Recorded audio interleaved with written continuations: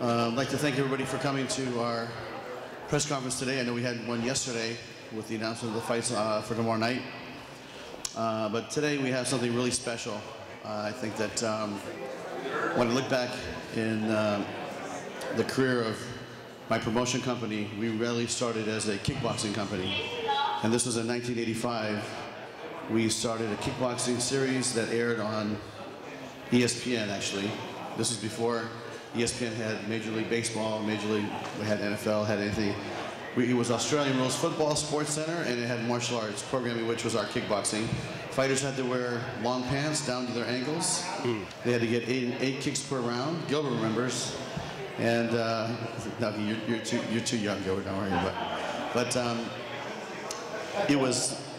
it evolved from full contact karate to kickboxing, and eventually MMA came. But throughout the 90s, I always loved promoting kickboxing, worked with promoters all over the world, had a chance to work for many organizations. And today we're happy to announce that Spike TV and Bellator and our whole operation is going to go into the kickboxing business. And we're going to start Bellator Kickboxing in 2016.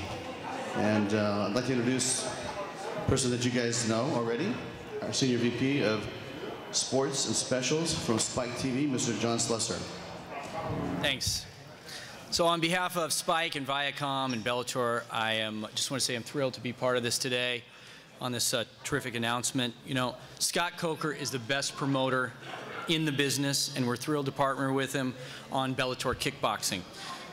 We love kickboxing, and what we've learned about kickboxing is that you need to build recognizable stars for the U.S. audience to cheer for. And no one is better suited for that task than Scott Coker.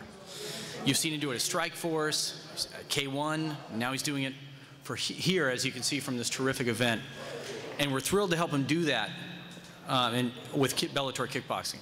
So Spike is fully behind Scott's efforts in this new adventure, and we can't wait to help him build something great. Now I'd like to turn it over to Frank Tanke, the EVP of Creative and Marketing for Spike. Talk more about this brand. Great. Thanks very much, John. It's a true pleasure to be here today.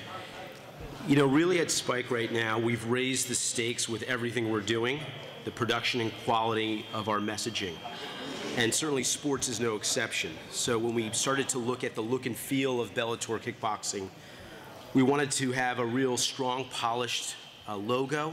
We wanted to kind of tap into the equity of Bellator itself, but yet also have something that could stand on its own. So I'm very, very proud to reveal our logo. There it is.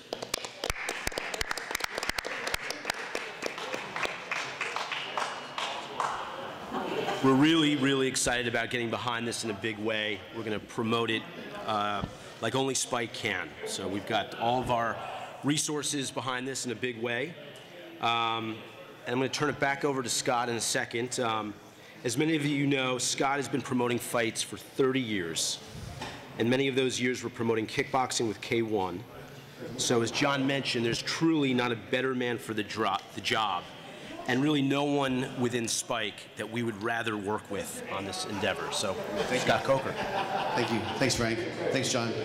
I'd like to introduce some of the fighters that are going to be fighting in our inaugural event, which we'll talk about in a little bit. But let's have Raymond Daniels come out. Raymond Daniels is a signed Bellator kickboxing fighter. Okay, sorry. I thought he was back there. Kevin Ross, come on out. Kevin is a fighter that I actually met back when he was, gosh, it's probably back in 2000, 2001. And he was just starting then and fighting out of Las Vegas from Master Toddy. And he's had quite a career fighting for lion fights in different promotions. He is a skilled martial artist at the highest level. We're proud to have Kevin on board. Next is Joe Schilling. Please come up.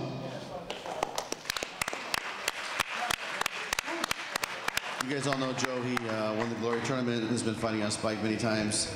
And he'll be fighting in Bellator Kickboxing in 2016 and beyond. Next is a fighter that we all know from the Dynamite show, Kerry Melendez.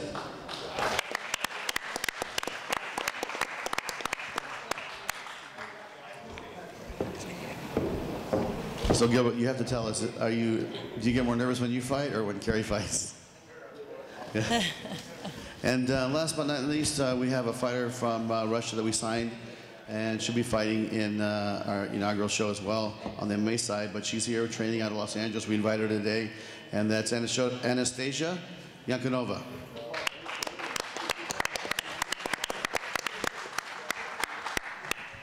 So a lot of the females that you'll see us fight will be in the 125-pound weight class, and we'll announce some of the weight classes beyond that. But the next gentleman I'm going to introduce you to has been a friend of mine since the mid-90s, and we had a chance to work together in San Jose. He brought some Italian fighters over to San Jose, had some big fights on ESPN. I took a team to Rimini, Italy, to a fight that he had. And we had this relationship of sharing fighters back and forth. And then eventually I got into MMA and really was just watching kickboxing and watching Carlo do his thing. And he is probably the most successful promoter in Europe. For the last 20 years, I've been watching him fill 15 to 18, sometimes 20,000 seat arenas in Milan. And he's our partner in our inaugural event. And that's going to be for the kickboxing and MMA, so we're going to do both at Carlo's event, and that's in April. And I'd like to introduce Mr. Carlo De Blasi, here from Milan, Italy. Thank you, Scott, and mainly thank you, Viacom, that offered us this great opportunity to show finally the kickboxing, the stand-up fighting that in Europe are really big, even overseas. In the United States, where we know there are a lot of fighters that they're just waiting to come and show up in our big events. And the big event is going to come in Turin, April 16th.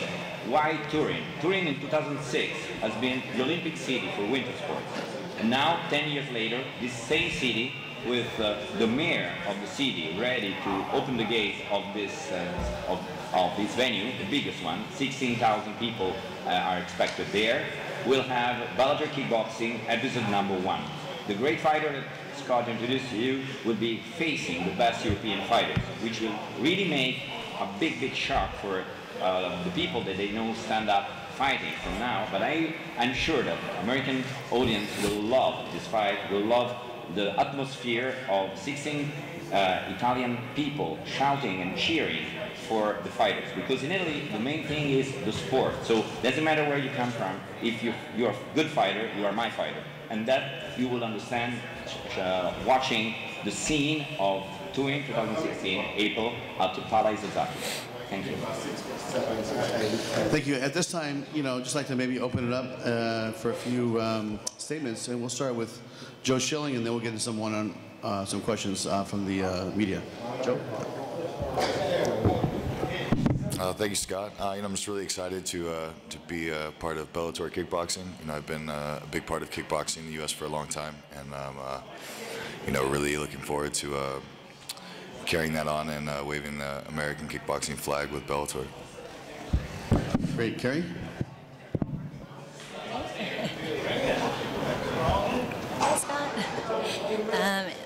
I'm very excited also to be a part of Bellator Kickboxing. I think there's no truer challenge in stepping into a ring and going against your opponent. So, and I'm also excited to represent for the ladies and to be in an organization that puts fighters first. Thank you. Great. Kevin? I'm just really grateful to be able to participate on such a large stage. I've been in the sport for 13 years now, and to see it grow and to still be a part of it, I'm just very grateful and fortunate to be doing it, and thankful to Scott for having me and pushing the sport. Anastasia? Now I many time work on two things. One thing, it's grappling, because I start on kickboxing, and grappling is new for me. Wrestling is not easy for me, but I'm many time work on it. And two things, it's my English. Now it's so bad, I know, but I'm try, and I'm hope in later will be more good. Thank you. Thank you. Great. So why don't we open up to the media if you guys have any questions for any of the fighters, or for John or Frank or Carlo?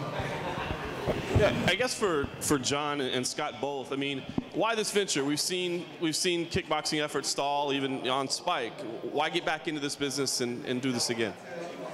I think I can answer that. I think that if you look at our roster, we have a lot of fighters that can cross over and do both. And I think that when you look at, from the TV side, which John can speak to, they like having kickboxing as part of their programming. So I felt like we could do a great job, have the fan base that Bellator has already, and really market to them and speak to them in the sense that, like our first fight, our main event in the kickboxing side in Italy will be Melvin Guillard fighting Alexandro Negria. So Melvin's going to fight in kickboxing. We're going to have Paul Daley fight in kickboxing. We're going to have a lot of our guys fight in kickboxing, and the other way around. I know that, Anastasia was talking about MMA. She's traditionally a kickboxer, right? Has many fights. She's going to cross over, fight MMA. Carrie's going to cross over, fight MMA. So if the fighters want to, Joe's already done it. If the fighters want to come to the MMA space, or a kickboxer, wants to stay there, that's fine too. But I think you see a lot of familiar faces, and we think it's going to be a great formula for Spike TV. John, do you have anything you want to add to that? We love kickboxing. It's a great sport.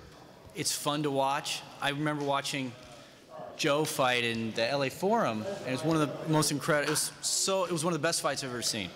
So we love the sport. We think there's a lot of potential still in that sport for the U.S. audience. There's a lot of sport to be, action to be unlocked, and a lot of the fans just haven't been exposed to the type of promotion that Scott Coker can bring to the table.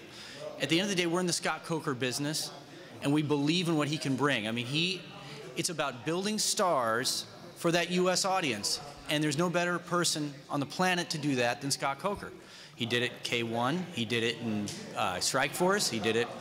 Look at what he's doing here at Bellator, and when you look around and see what he has done already for this Bellator brand, we have 100% faith that he can bring that same star-making capability to kickboxing, and we think there's a lot of potential to be unlocked with the sport of kickboxing.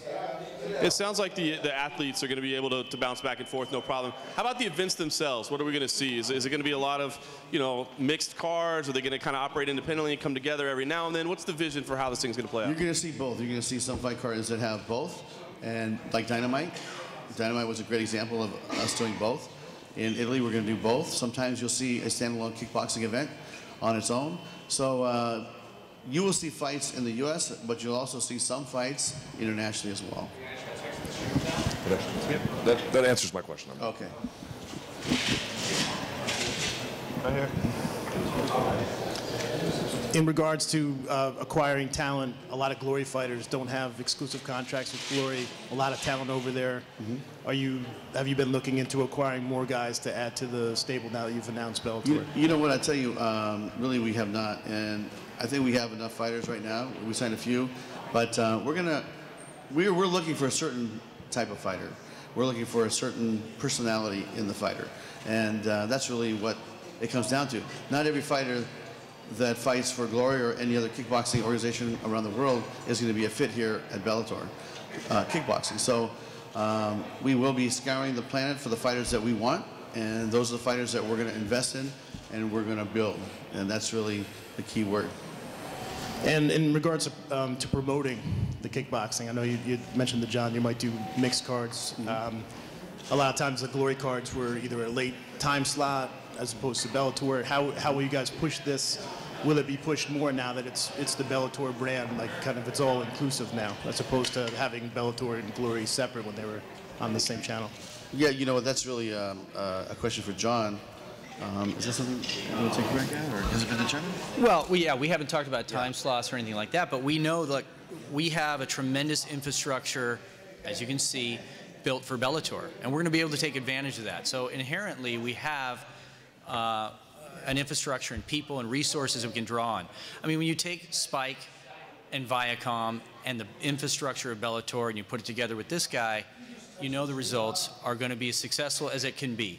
and I believe that it will take time, but it will be worth it. I mean, at the end of the day, you know, we're in this for the long run, but we know this is the best thing for us, and we know it's the best thing for the sport in the long run. And also, forgive me, lost my train of thought, but having it on the channel, like promotion-wise, pushing it, like, will there be like separate Bellator, like kickboxing, as opposed to Bellator MMA? Like, when, like, in other words, like, when did you decide to do this, to have it under one umbrella? Was it when you had Glory? Did you figure it was better to have it under one brand as Bellator? You know what I'm saying? I mean, actually, you know, when the Glory relationship ended, we had a conversation internally, and I was part of that conversation about, you know, are we going to go look for another promotion company to bring in, or and then I said, you know what, why don't we just do it ourselves, right? And I think the infrastructure's here, the television network is here. We know how to do this as good or better than anybody, because this kickboxing business is something I've been doing for a long time. So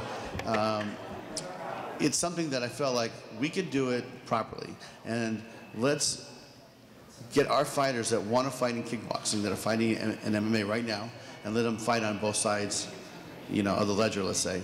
And then, you know, and let's get Spike to drive it, because the one thing, honestly, like, I've been associated with a lot of different networks, and the one thing about Spike that is amazing is they have the ability to drive this message, you know, unlike anything I've ever seen or been associated with. So for that, it's amazing. We have a great platform.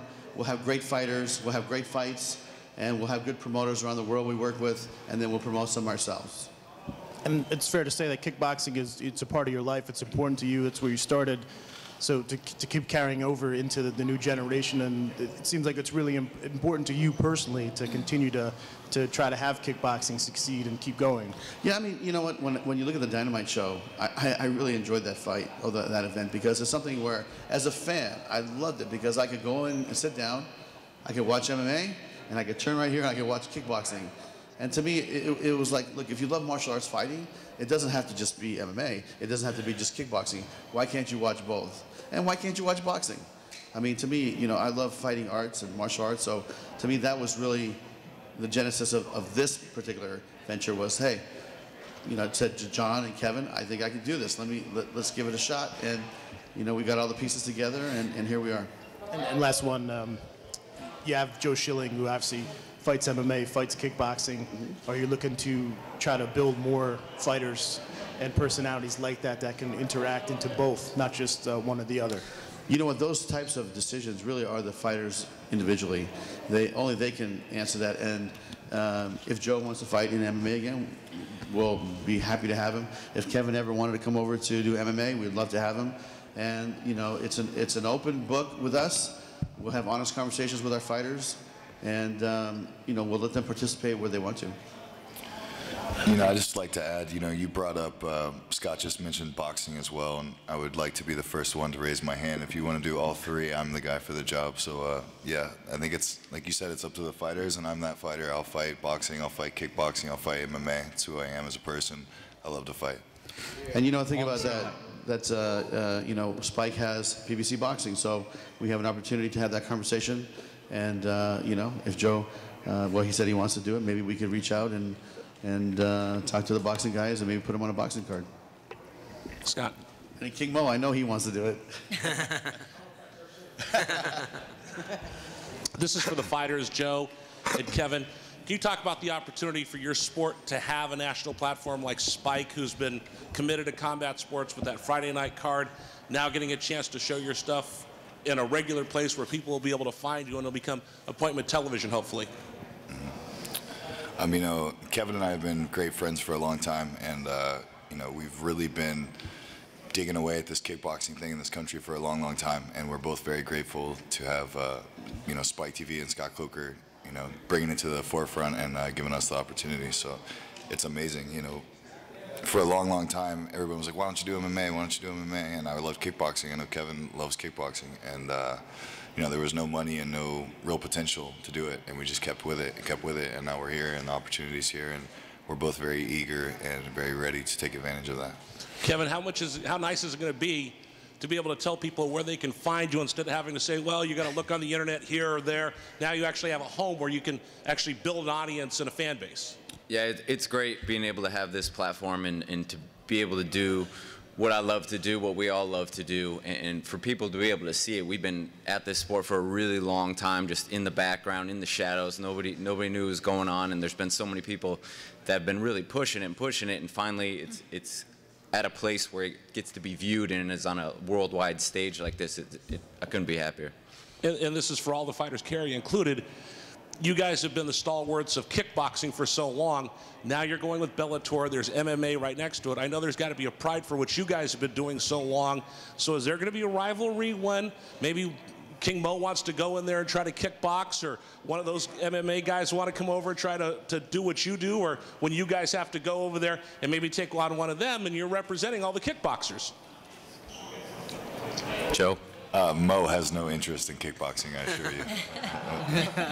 Darn, I was trying to get into the card. But as far as rivalry the goes, rivalry with the different disciplines. You know, it always goes back and forth on both ways. MMA fighters say they're better striker. Like, it is what it is. I think we're the most exciting sport on the planet. I think that's why the sport is being built and being brought to the mainstream. And I think it's what makes this so incredible is that Bellator has the opportunity to actually cross over kickboxing and bring it to the MMA fans, so that the world and the MMA world can really see it, and it's going to help the sport grow, and it's going to help combat sports grow, and help Spike continue to be the #1 place for combat sports in this country.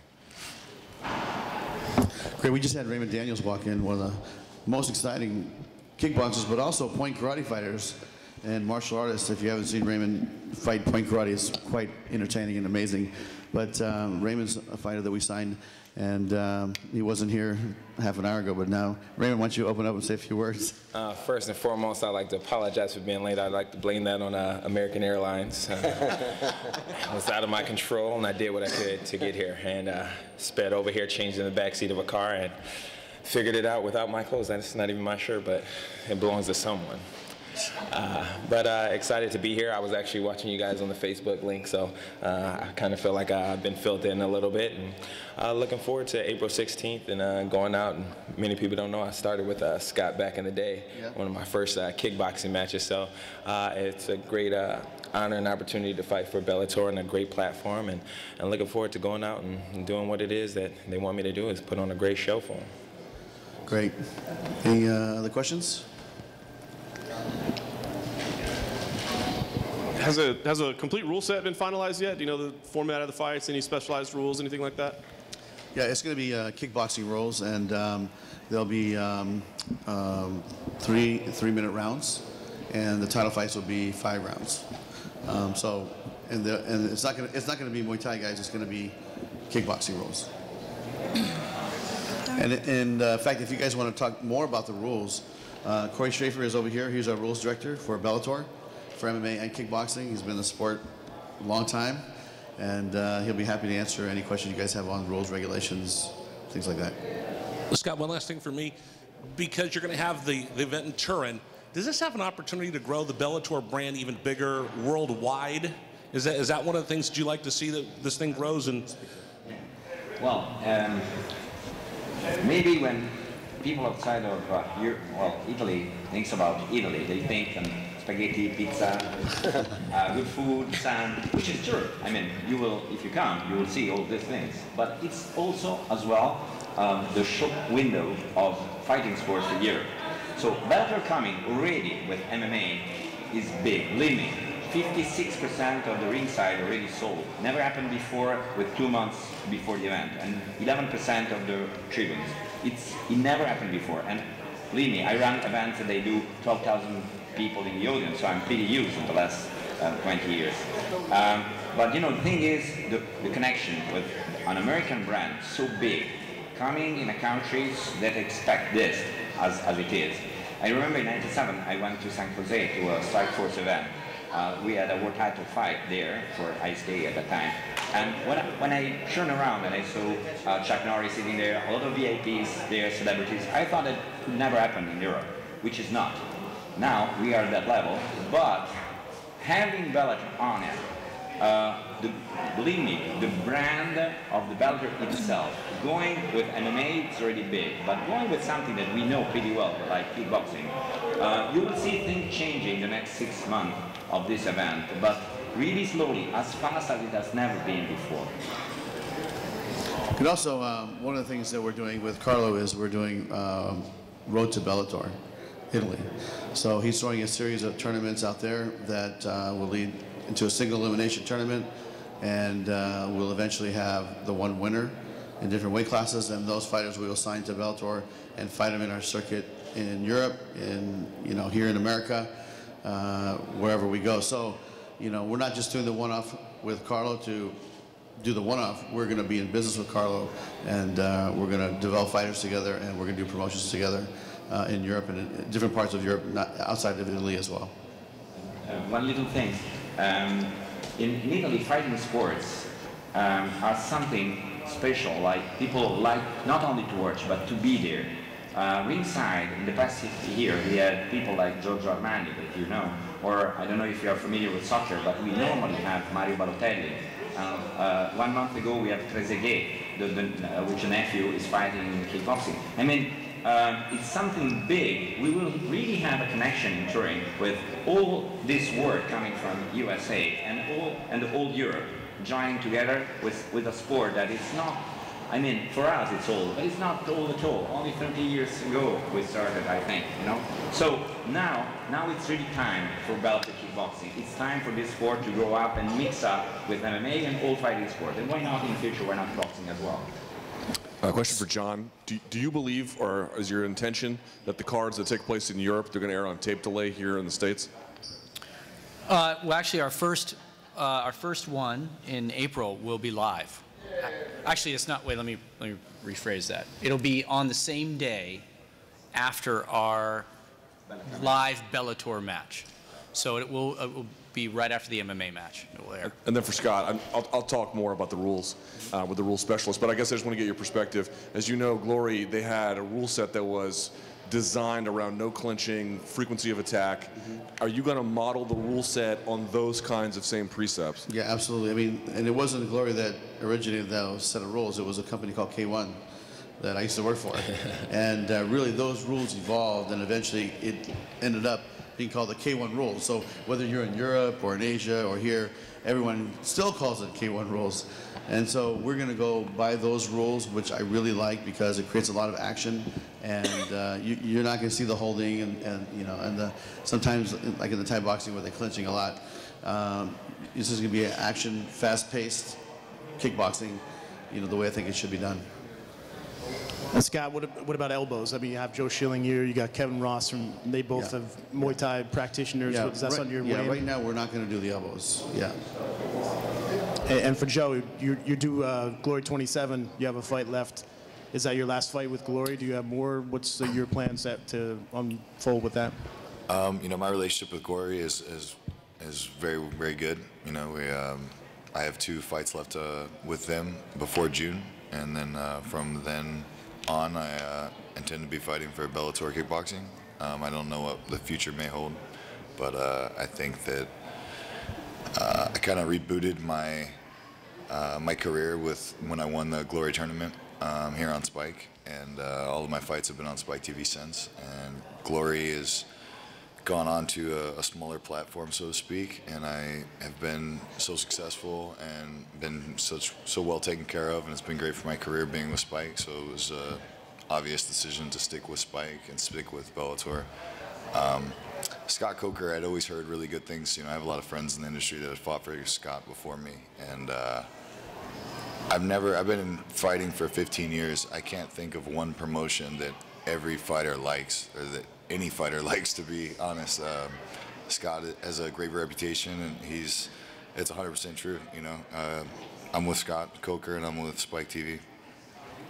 And the third fight with Artem Levin didn't happen. I know that was one you really wanted. You wanted to, prove you could beat him again. You wanted that challenge. Is that something that's going to be tough to walk away from? No, not at all. I've had, you said the third fight with Artem, it's been offered like 6 times. He isn't interested in fighting me for it. The Glory title doesn't hold a whole lot of value for me.